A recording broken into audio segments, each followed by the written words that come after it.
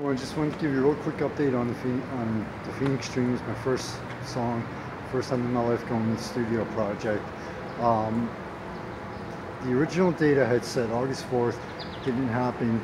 A lot of behind the scenes things with my magazine, Surreal Veil City, that took up a lot of time. Things, you know, in my personal life that happened. A few things kind of glitched up in the personal life, but that's not going to stop me.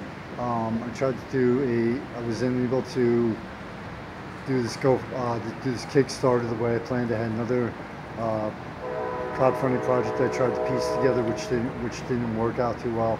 But there is a Facebook page which is evolving every day right now, or every other day, and things I'm really giving this thing 100, just like my magazine, giving this 110%. I want to make sure I do it right and do it so that when it's released, I can say yes, and hopefully the goal will be achieved of making a difference in people's lives through it.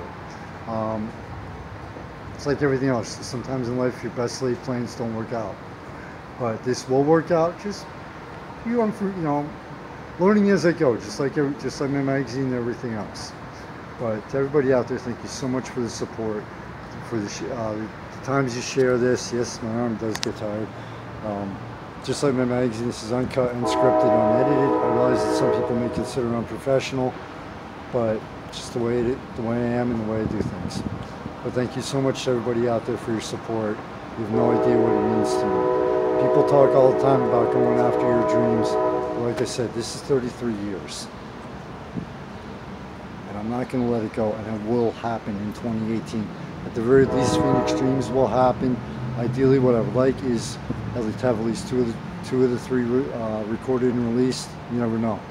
But here's another thing about keeping expenses down that I'm really trying to achieve, starting with September 8th.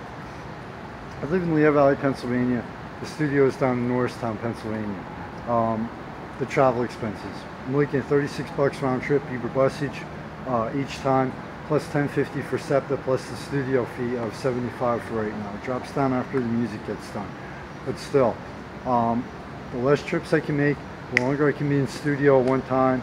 You know what? If I could take this thing out in 2 trips, I want to do it that way. Get the music done, make the next appointment, bam. Go walk in, hopefully in 3 or 4 hours, have it walk out and say, yes, that's it. Nailed it.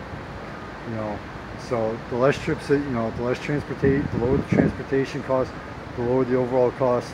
And if the goal is achieved and there is money left over, that means the money can be put to the next project, or licensing fees, or whatever other fees, etc. that go into it, which I will learn as I go. But again, thank you so much for the support. I have no idea what it means. Maybe you can tell by looking at this.